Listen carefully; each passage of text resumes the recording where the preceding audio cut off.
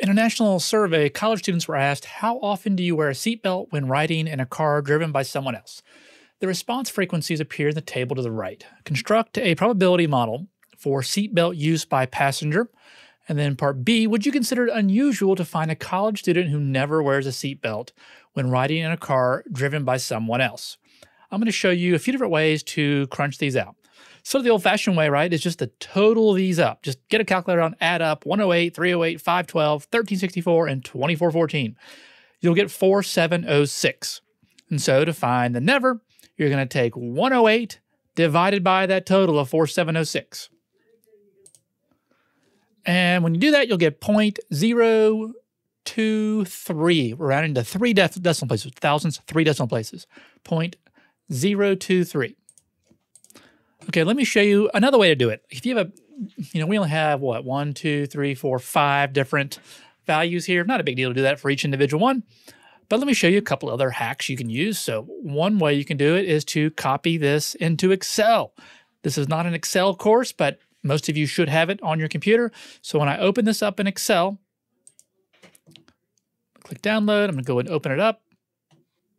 I had to click enable editing. And so here is our values here. Now, one way we can do this, we can go ahead and sum this. So to sum that, you do have some keys you can go ahead and use up here, but this one's used all the time. So sum, put the parentheses, and you can drag and select those in the parentheses and press enter. And there's our sum right there. So there's our total. I can even give it a name if I wanted to, just so I know what that value is. You bold it to separate it, set it apart. Now what I can do, I'm going to create a formula to where I'm going to take each of these values and divide it by 4706. So equals, and I'm going to select, I'm not going to type in 108. I'm going to say, I'm going to select that cell or type in B2. I find it easier to select it sometimes. Divided by, and then I can put 4706.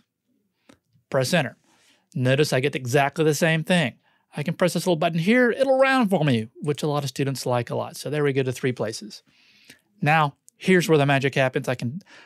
It's a little tricky. You got to hover your mouse. Do you see how the pointer is now this little plus symbol?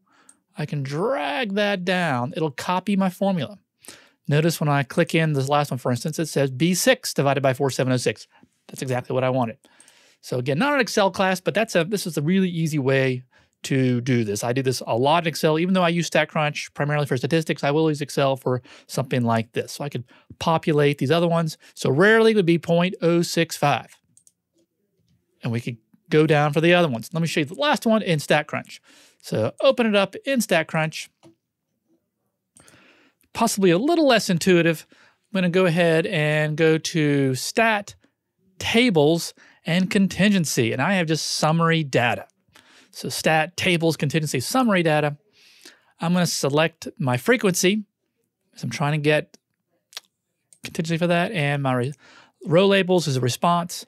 And I'm just going to do percent of total. Now notice it does give me percent here. So I'm going to have to convert all of these to decimals because we're looking at probability. And so for instance, notice this first one was 0.023 or 0.229, which is 0.023 if I round it. Next one, 0.065, and there we go. It's 6.54%. So we just shift that decimal point over 2 places to the left and so on. So this next one would be what? I'm going to shift that decimal place 2 places over to the left. So it's going to be 0.109. And notice on Excel, there we go, 0.109. And just go ahead and finish that out. You know, if I had to pick one way to do this, I would use Excel to do that. I'm just familiar with it, but it is certainly up to you. Okay, let's go and continue. Part B, would you consider it unusual to find a college student who never wears a seatbelt when riding in a car driven by somebody else? So what is our threshold here for unusualness? So we have a couple different thresholds. One of them we used z-scores, and we said if it was sort of above and beyond 2 standard deviations from the mean. So if it was more than 2 standard deviations above or less than 2 standard deviations below, we call that unusual. Similarly, we say if a probability is less than 0.05, we would say that that's unusual. And so we would say yes, because here's never at 0.023. And we say yes because probability of never is less than 0.05. So I hope that helps.